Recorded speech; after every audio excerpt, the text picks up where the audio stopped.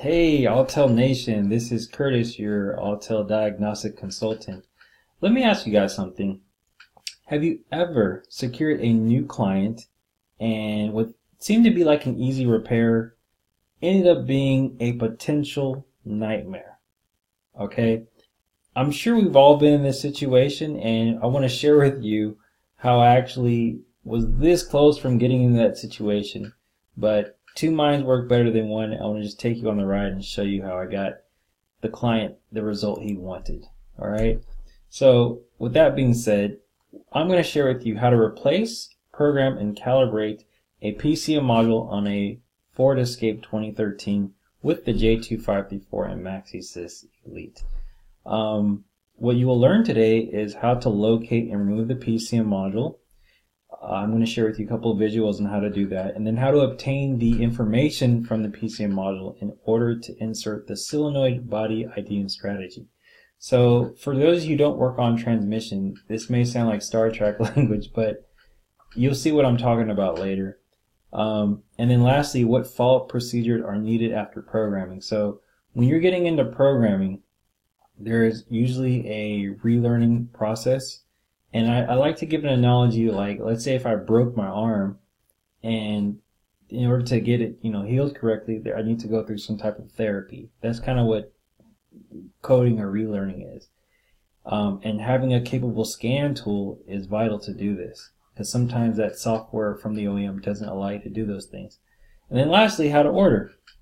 All right, so with this case study, we are going to begin with the Ford Escape 2013. So my client hired me to teach him how to do programming, and the problem was the Ford software was asking us for this solenoid body ID and strategy code in order to complete the program procedure. So when the client called me up, he just said, "Hey Kurt, I got my new client and I have a programming event. I need to program this module." I'm like, "What is this?" It's a PCM. It was easy. That's something that we could do. So while we were doing that, the software was saying, "Hey, you need to put in this Ford strategy ID code." And the problem was, when you have a blank module, there's no software on it. So I was like, where can we get this? So my job as a consultant was to consult the client and tell him where the solenoid body ID strategy codes are in order to complete the program procedure. My philosophy is there's always a way. Always a way. So with that being said, let me show you where this module is located on this particular vehicle. All right. So on the left here, it's illuminated in the bluish hue color, and to get there, you're gonna have to remove the left-hand fender splash shield, and that may require taking off the tire and the front fender molding. Step number 2, when you see the PCM, you're gonna remove the PCM and its cover. Okay. Step number 3, remove the retainers and the PCM, and then the last step is to disconnect the PCM electrical connectors, which are in the purple there. Okay.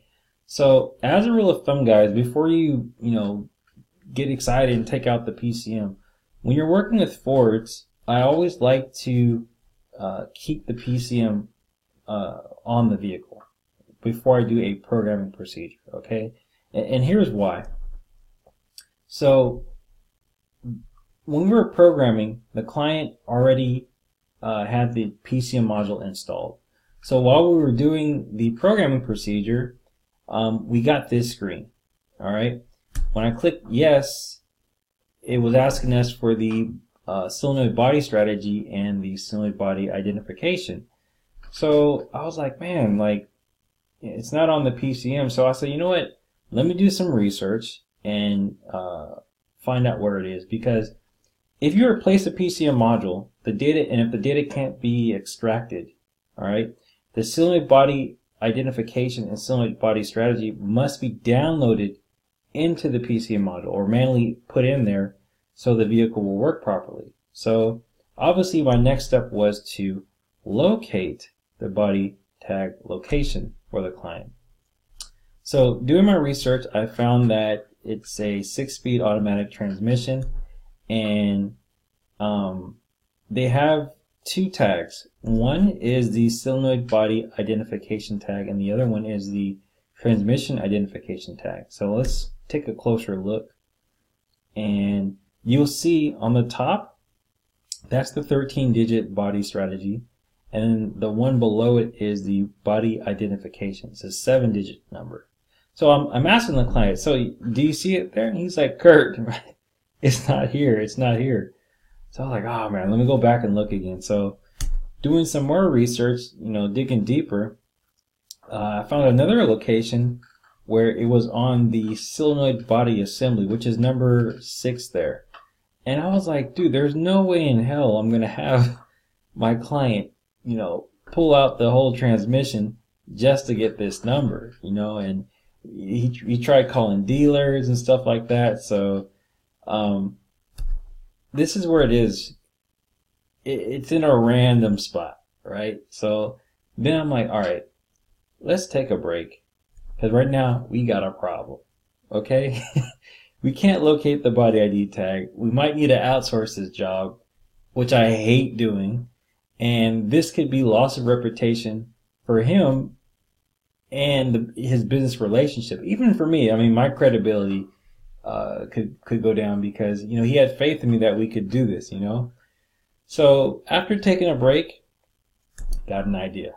All right, let's ask if we can get a hold of the original PCM module, because if the original PCM module, it's going to have all that information stored on there. The solenoid identification codes are already stored on there. So my logic was, let's see if I can extract that information from the Ford software and then write it down. And then when we're asked to put on the new module, and when that screen comes up again, we'll put in those numbers. So let me show you how I got there. First, we went into programmable parameters, and then we clicked on transmission, and then now we're going to click transmission characterization, all right, which is right there, all right. And then you're going to click the blue check mark. I'm just going to fast forward this, guys. There we go. Yes. Please wait. Now, this is where the system will pull up the information. So you see these numbers right here? Transmission strategy, transmission identification. That's what we needed. So when I saw that, I was like ecstatic, because it was like a last minute, thing that we thought of, and he wrote it down, and then after that, we can go ahead and proceed with programming the PCM module. So when we do this, we just went to Programmable Module Installation, and with Programmable Module Installation, it will tell you when to put on the new PCM module. And when it's going through its thing, we got the same window at the end of it, which was this. And I said, all right, go ahead and put that information on there.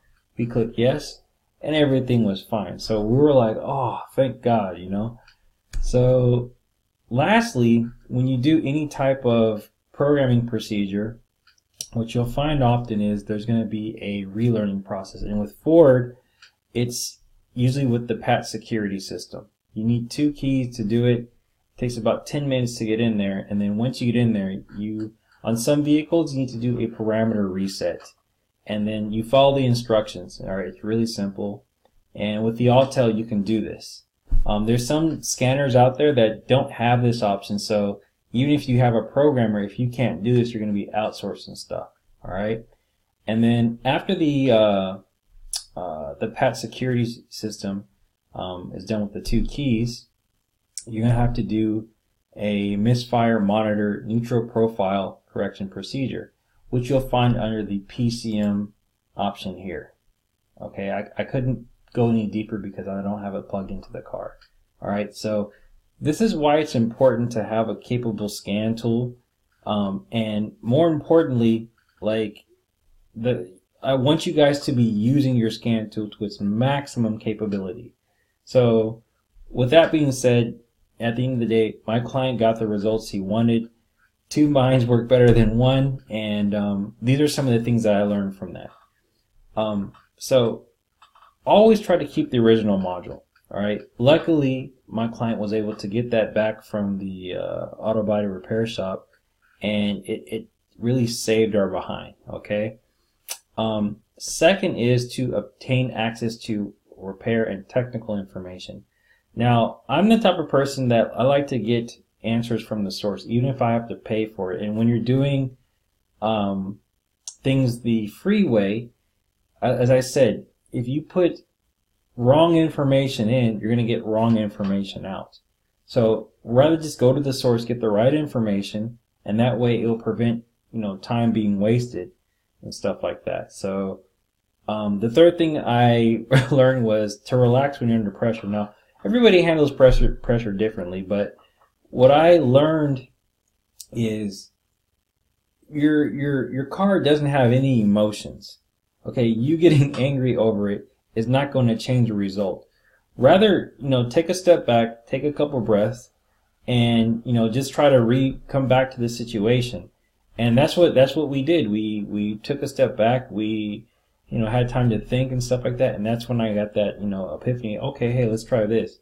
And then lastly, if you're gonna get into programming, okay, have a mentor, because they don't give you clear instructions on how to do anything. And there's so much stuff that even me, I'm learning every single day, like this one. So just imagine if that was you. Let's say you bought the tool and you think that the tool could do something, and then you can't do it. So having a mentor that's already been there is going to just speed up your learning curve. So if that's you guys, I would like to be able to represent people like you. I like to give my clients results so they can get results and learn these skills so they can solve problems. So if you're an auto body repair shop, maybe you're seeing out a lot of work. If you're a mobile mechanic that would like to cater to the auto body repair shop, I like helping those guys as well. Even people who work at home, like let's say you're just tired of taking your stuff to the dealer and you want to be able to do this stuff yourself, I can help you. So with that, guys, give me a call, 844-210-9020, and you can go to my website, auteltech.co. You can set up an appointment, and I'll give you a call and see how I could assist you. And with that, guys, that'll be it. So get consulted, and thank you. Comment, like, subscribe, and I'll talk to you later. Take care. Bye.